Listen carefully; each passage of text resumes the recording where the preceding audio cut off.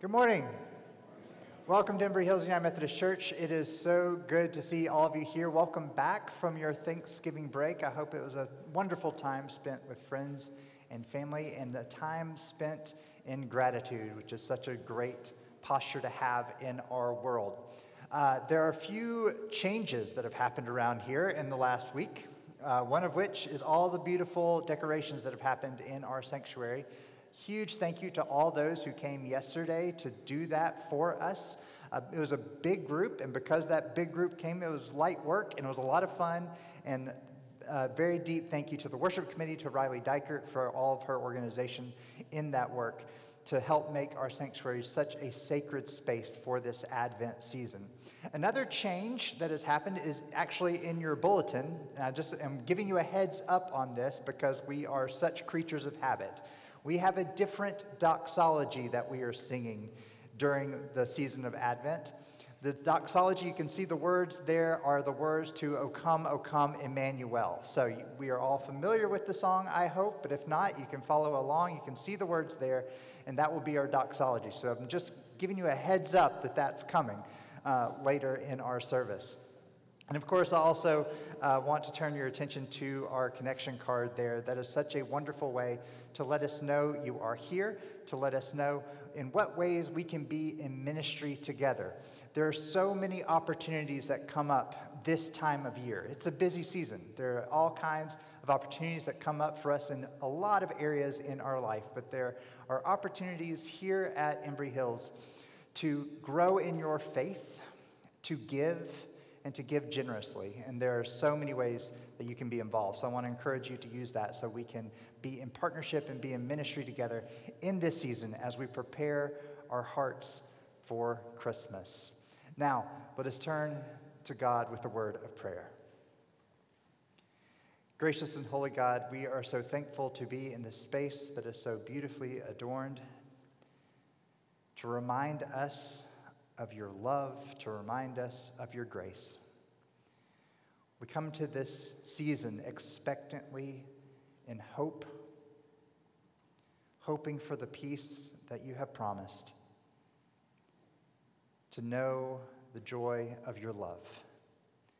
We pray all these things in the name of the one we are waiting for, in Jesus Christ our Lord. Amen.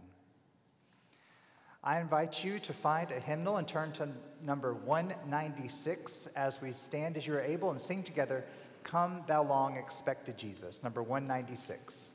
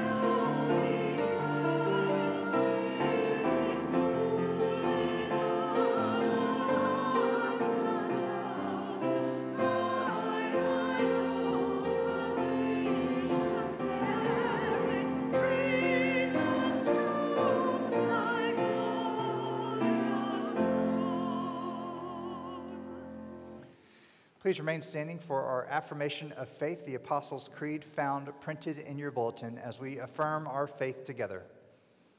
I believe in God, the Father Almighty, maker of heaven and earth, and in Jesus Christ, his only Son, our Lord, who was conceived by the Holy Spirit, born of the Virgin Mary, suffered under Pontius Pilate, was crucified, dead, and buried. The third day he rose from the dead. He ascended into heaven and sitteth at the right hand of God the Father Almighty. From thence he shall come to judge the quick and the dead. I believe in the Holy Spirit, the Holy Catholic Church, the communion of saints, the forgiveness of sins, the resurrection of the body, and the life everlasting. Amen. Thank you. Please be seated. And as you're being seated, I'd like to invite the McGarrah family up as we mark our time here this morning with the lighting of the Advent wreath.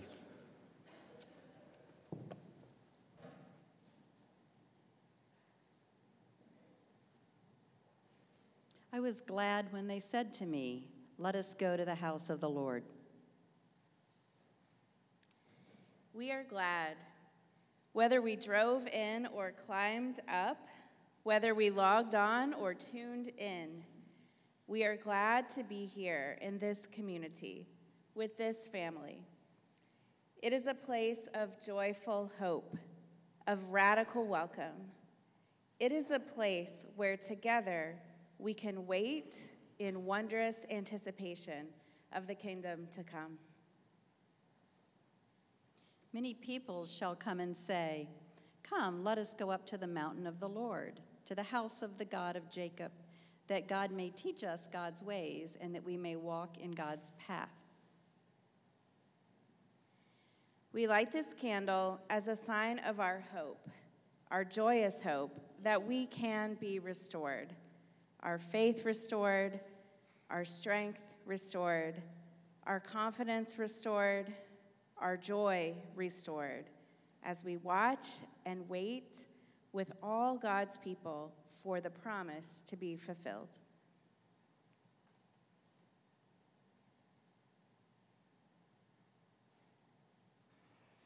Now, if you would please turn and greet your neighbor with signs of peace from our Lord and Savior, Jesus Christ.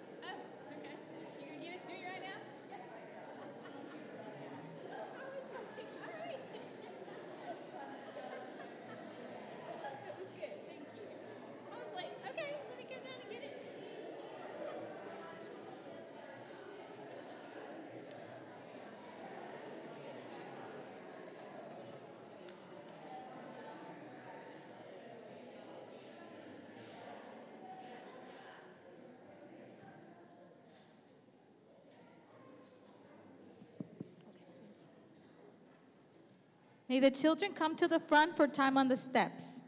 Hello. Oh, wow. What a wonderful group we have this morning. There you go. Thank you for joining. How are you doing this morning? Good? All right. Well, we are having a very special kind of Sunday today. Just look around. Do you see anything different? Christmas is coming, but not quite yet, because we are in the season where we are looking forward for Christmas. Do you remember what is the time to get ready for the mystery of Christmas? Yes? Advent. Advent. That is correct. And what is very particular about Advent? What are the colors that we see? What is the most important color that we talked about? Yes? Blue and purple. Purple. Purple. And you see some blue around? Yeah? And why is it so important? Because it's the spirit of Christmas. Because we are looking forward to the spirit of Christmas. Advent. Because Advent, we have arrived to the season of Advent. And it's very, very important as we look forward for Christmas to get our hearts ready to receive this great, great mystery. And let me tell you why it's so important to get ready. Who likes to celebrate your birthday? Like, whoa, yes, of course. Why? Because it's a very special day where we celebrate our life. And we surround ourselves with what? What do you surround yourself when it's your birthday? Friends. Friends, family, cake. What else? Joy. With lots of joy. Sweets. Ooh, the sweetness of birthdays. Present. Lots of presents, of course. That's what we look forward to. Balloons. Oh, and lots of balloons. Some of us likes a lot of balloons. And the theme of your birthday? Oh, yeah. Right now, this is a trending theme. Confetti. Oh, you like confetti? Nice. Decoration. Lots of decoration. Music. Music, and we can go on and on and on. It's because birthdays are very, very special. But what if you would get to celebrate your birthday every single day? Would that be exciting? It seems like it would be really exciting. If you eat cake every day, you might throw up every day. Whoa, good point. If you eat cake every day, you might end up having a tummy ache or maybe even throw up. It wouldn't be exciting because it wouldn't be special. It wouldn't be so exciting because that wouldn't be something you really, really are looking forward to. It wouldn't. It would get boring because it's every day, and if it's every day, then it can get really boring. Very true. If it's every day, it could be very boring. And your family could be in your house, and you might not have enough room. That is so true, guys. You are thoughtful of everything. You know what? You are very true. And that's why getting ready and looking forward to something is very important in everyone's life. That is why Christmas is such a big deal, because we only celebrate it once every year, and we set a season to get ready to receive this huge mystery, right? And for that, we see colors all around. And why is it that we're so looking forward to Christmas? Why is Christmas such a big deal anyway? Because it's Jesus' birthday. It's Jesus' birthday. And Jesus, we celebrate him with decorating that purple color because it's the color of royalty. We are expecting the coming of the newborn king, right?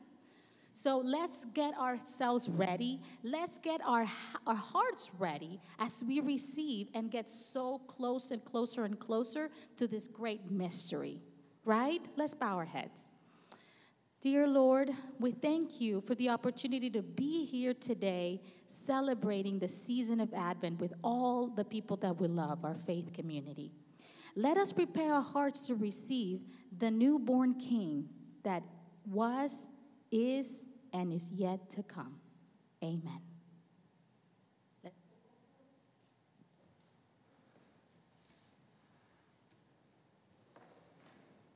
As we turn to our time of prayer this morning, I particularly think of Valita Holly, who this week had a procedure done, and she is doing quite well. She is staying with her daughter during her recovery. She has coveted your prayer. She is amazed at how well it has all gone. I've talked to her several times this week, and she is doing well. So thank you for your continued prayers for Valita, and that she says she hopes she can be back soon, so we will get to see her again. Let us turn to God in prayer this morning.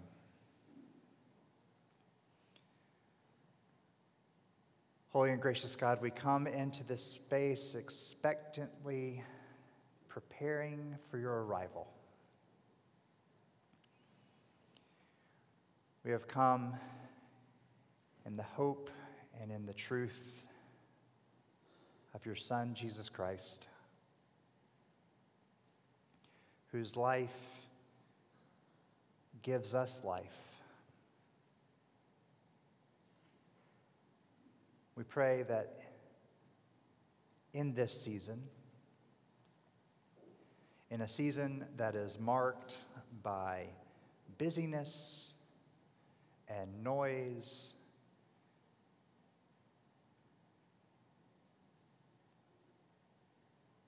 closing things out for the year, expectantly looking to the next, all of the things that happen in this moment,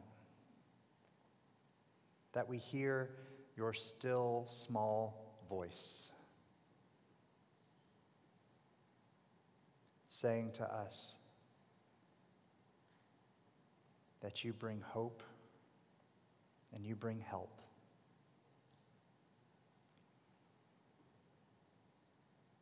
Lord God, we pray for all of the places around the world that do not know peace,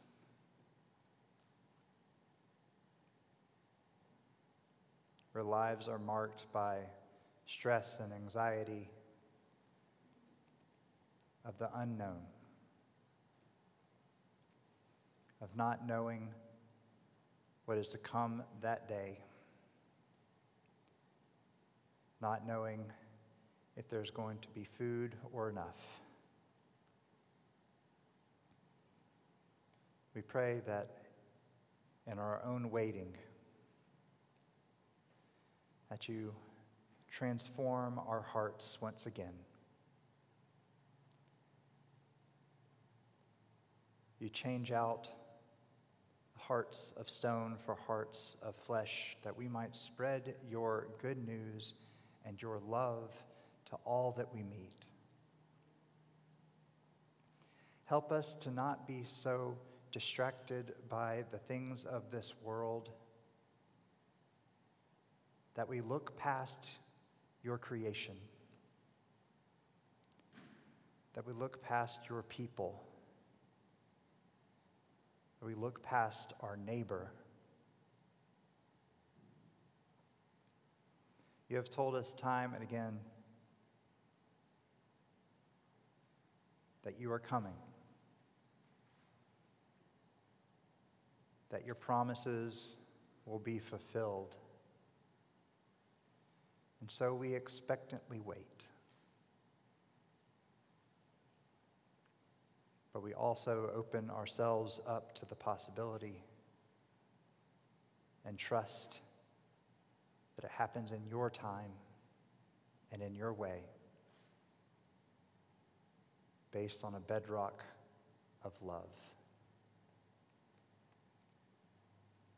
Lord God, where there is hurt, we pray for healing. We thank you for skilled hands of caregivers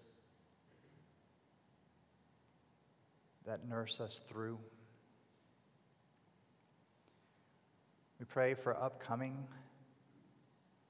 procedures. We pray for upcoming stresses. We pray for upcoming life.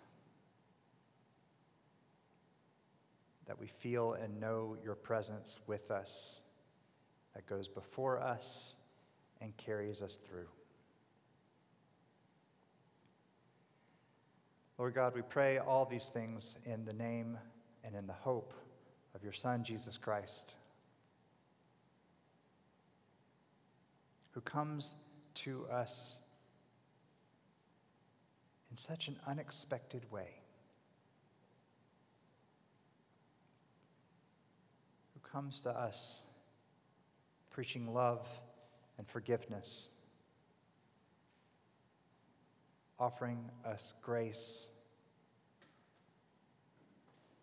and overthrowing our hearts with love. We pray as his disciples. We pray as his called apostles. And we pray in the way that Christ taught us to pray, saying, Our Father, who art in heaven, hallowed be thy name. Thy kingdom come, thy will be done, on earth as it is in heaven. Give us this day our daily bread, and forgive us our trespasses, as we forgive those who trespass against us. And lead us not into temptation, but deliver us from evil. For thine is the kingdom, and the power, and the glory forever. Amen.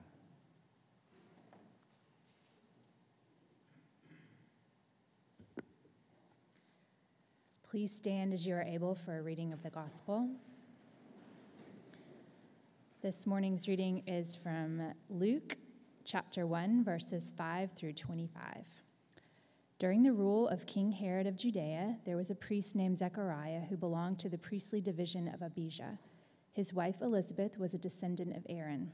They were both righteous before God, blameless in their observance of all the Lord's commandments and regulations. They had no children because Elizabeth was unable to become pregnant, and they both were very old. One day, Zechariah was serving as a priest before God because his priestly division was on duty. Following the customs of priestly service, he was chosen by lottery to go into the Lord's sanctuary and burn incense. All the people who gathered to worship were praying outside during this hour of incense offering. An angel from the Lord appeared to him, standing to the right of the altar of incense.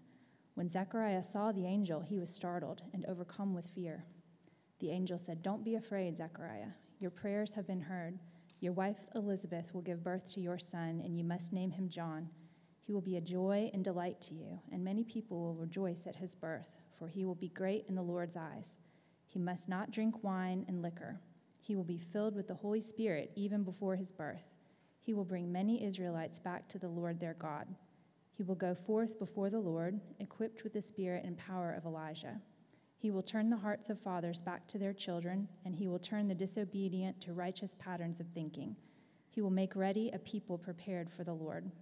Zechariah said to the angel, "How can I be sure of this? My wife and I are very old." The angel replied, "I am Gabriel. I stand in God's presence. I was sent to speak to you and bring this good news to you.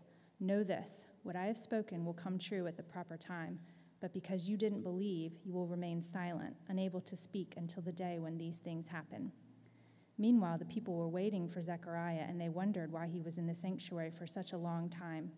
When he came out, he was unable to speak to them. They realized he had seen a vision in the temple, for he gestured to them and couldn't speak. When he completed the days of his priestly service, he returned home. Afterward, his wife Elizabeth became pregnant. She kept to herself for 5 months, saying, "This is the Lord's doing. He has shown his favor to me by removing my disgrace among other people." This is the word of the Lord. Thanks be to God.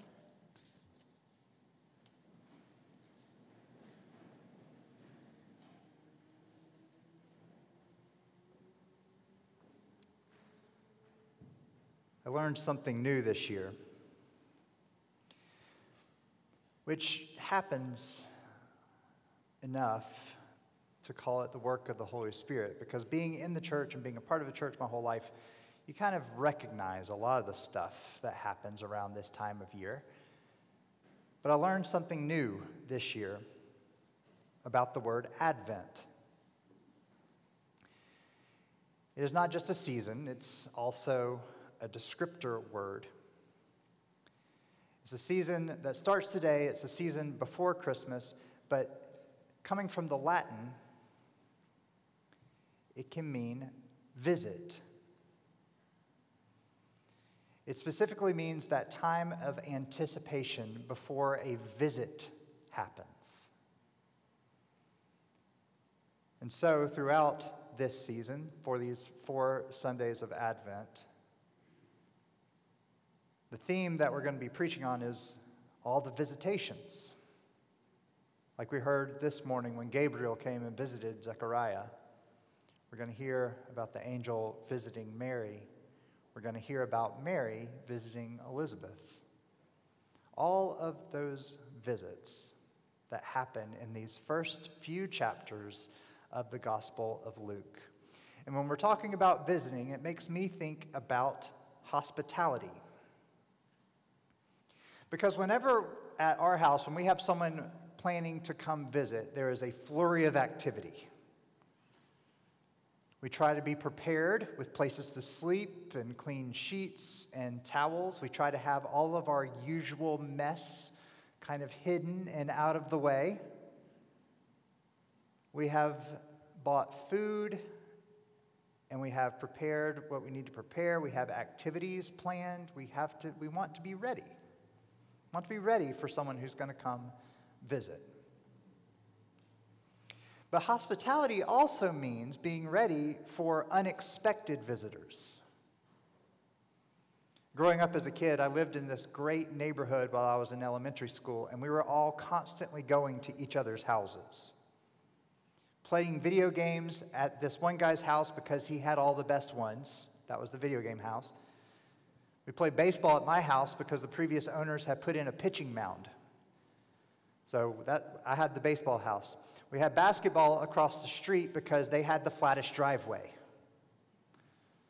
And so we were constantly visiting one another's house, and there was more than one time that I stayed for dinner or stayed over somewhere else when we hadn't planned it ahead of time. But I can always remember at my friend Matt's house, somehow they were always ready for me. So I began to think about this word Advent in this context. And it made me think, are we ready for a visit? Is there space in our hearts and in our lives, in our homes, or in our dreams, or in our aspirations? Is there space for a visit? And what if that visitor is Jesus? So I began to look in Luke, looking at all the visitors, all in anticipation of Jesus' birth in Bethlehem. And the question is that same question. Are we ready for a visit? How are we doing at hospitality, both here and in our own lives? Because a visitor disrupts it. It disrupts our routine. It disrupts our traditions. But being hospitable to visitors, welcoming the stranger, is one of the oldest and most consistent commandments from God in the entirety of the Bible. Abraham and Sarah did it. Moses did it. The prophets talked about it, told us to be ready for it. Be ready when God shows up for a visit. Zechariah was not ready. And he was a priest. What being a priest meant was that he carried out all the duties of the temple. The priest was the one who offered the sacrifices and the prayers and made sure everything was done the correct way, that kind of thing.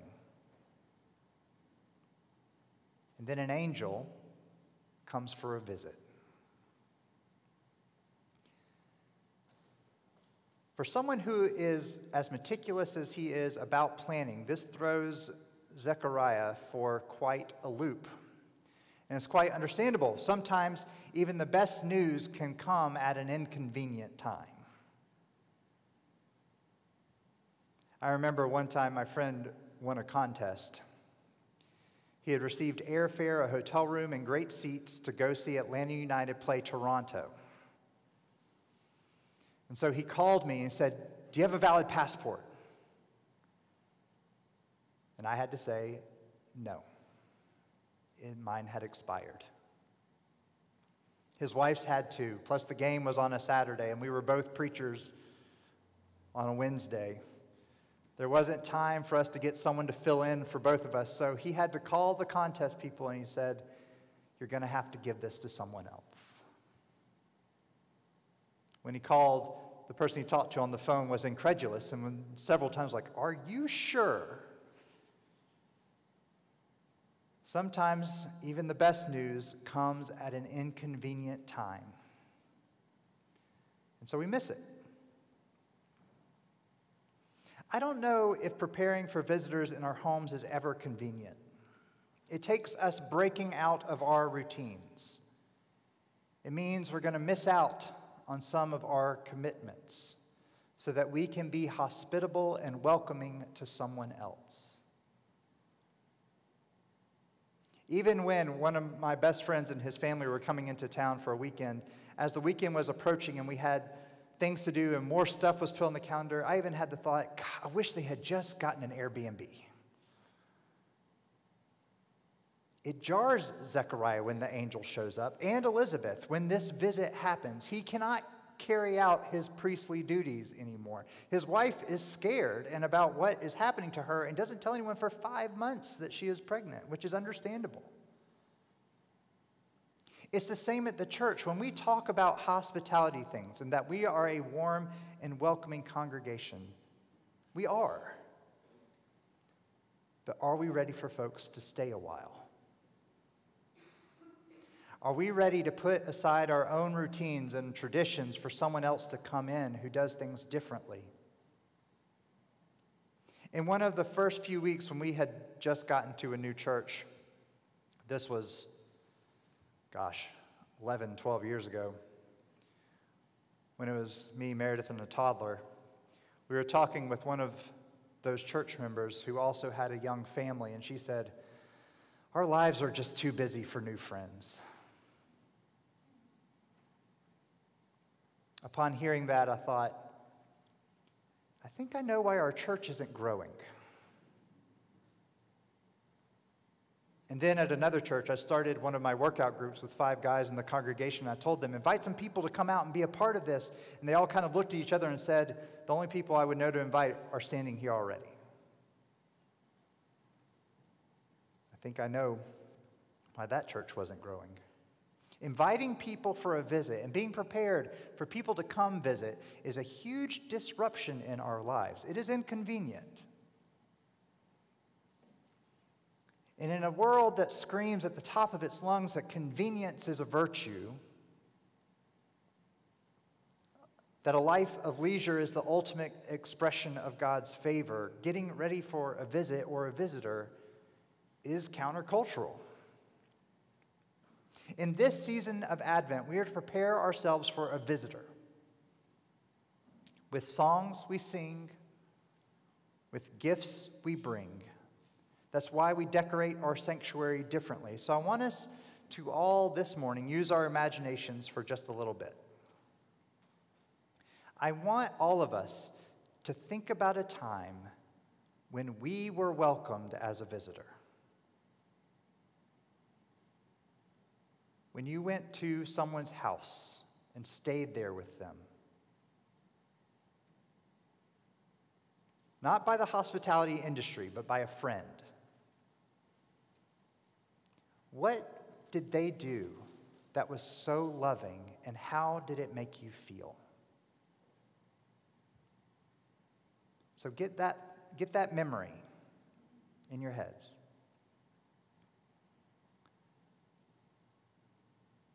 And then what if I told you that Jesus was coming to your house for a visit?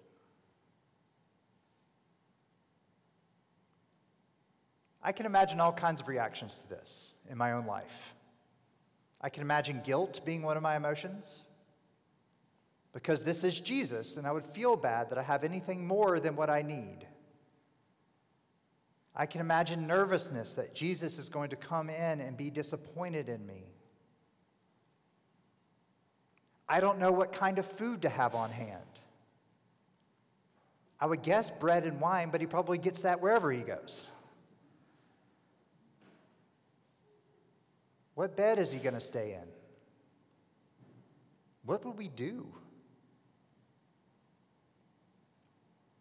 Archbishop Desmond Tutu once, when speaking to the professors at a prestigious school of theology, told them, he said, "You know what your problem is?"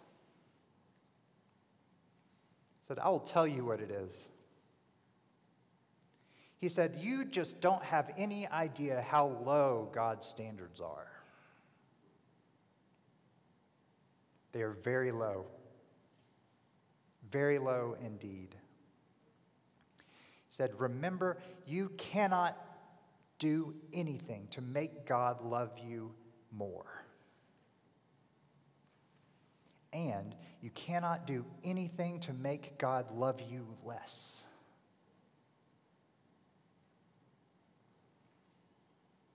I'm guessing in our first scenario, when we were remembering what it felt like when we visited someone and they took care of us, it was probably because we loved each other and we relished the time we got to spend together.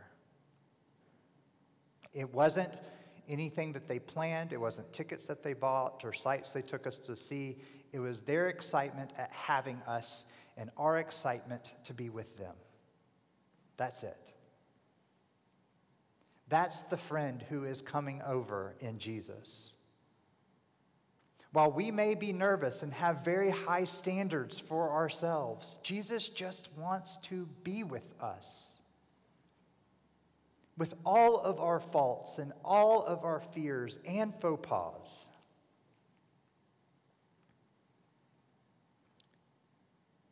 Some good news about the visit. We've got some time to get prepared. But the question we need to ask ourselves is, what are we preparing for? If we are preparing to host a dignitary who will bring us great honor, that's one way. Or is it to welcome a friend who we may not have talked to in a while, who we may not have seen in a while, but has come to visit and staying at our house? But remember, we cannot do anything to make God love us more, and we cannot do anything to make God love us less. That's who's coming over. Let's be ready for it. Amen. As we continue our worship this morning with our morning offering, I invite our ushers and acolytes to come forward at this time. As we are in this season of all kinds of sales going on around us and named days and everything else, that is our call to generosity that we understand as a call from God. And so we pray for these gifts. We pray over these gifts that they may be given joyfully into the hands of our God, that miracles may happen in our world. Let's pray together. Gracious God, we are so thankful for all that you have given us, as we know that all that we have is from you.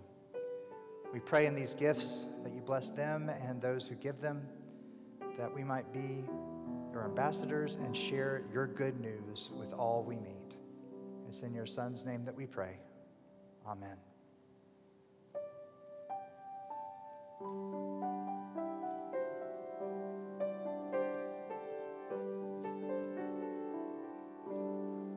A star shone bright across the plain and calmed the earth so love could reign. 'Twas in a child that hope was born, a dream fulfilled.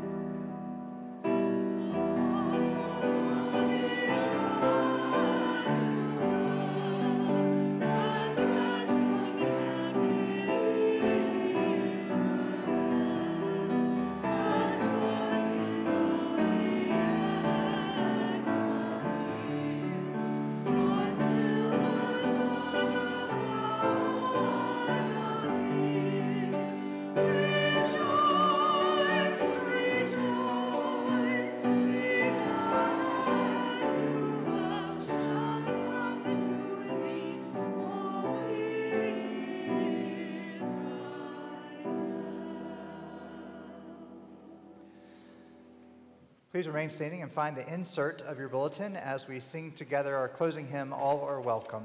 Insert of your bulletin. Let's sing together.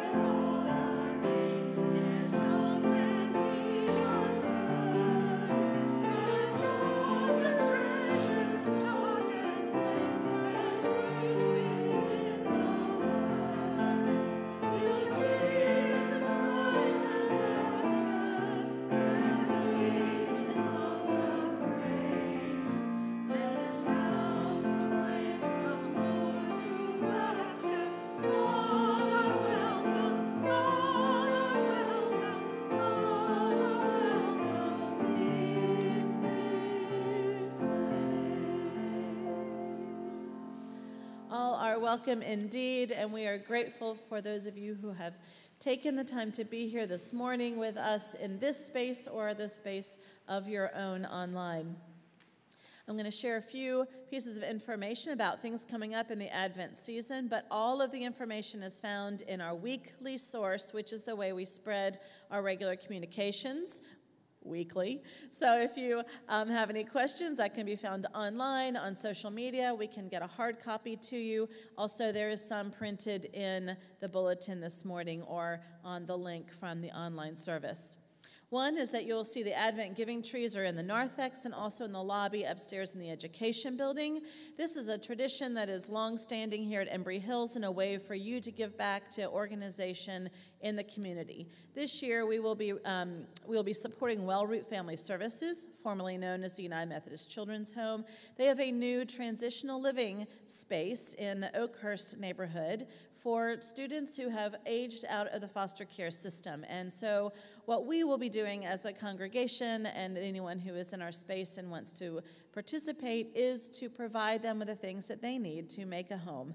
And to help them work towards their independence. So there are ornaments on the trees that you can take for the items that are requested, and there are instructions that are listed on paper beside the trees, as well as if you are not a shopper and you prefer to give another way, there are instructions for that as well. Safe Sanctuary Training, the last Safe Sanctuary Training of the year will be on November 29th at 7 p.m. on Zoom. Contact Linda Jimenez-Abrams if you have any questions about that. Also, the Older Adult Lunch is happening on December 6th, and reservations are needed by December 1st. And finally, there are no Sunday events happening today for the rest of this afternoon or evening, but a reminder that all of the midweek activities on Wednesday are back on the schedule as we get back in the swing of a very busy Advent season that hopefully will be filled with much joy. Clarence Jordan wrote interpretations of the Bible called the Cotton Patch Gospels. And in his Gospel of Luke, he describes what Emmanuel means. We sang, O come, Emmanuel. You talked about what it means. He said, that's when Jesus decided to come in and stay a while. This season, I hope you get to know that Jesus is coming in and staying a while in our hearts and in our lives. And we need to share that news with all that we meet. Go in Christ's peace. Amen.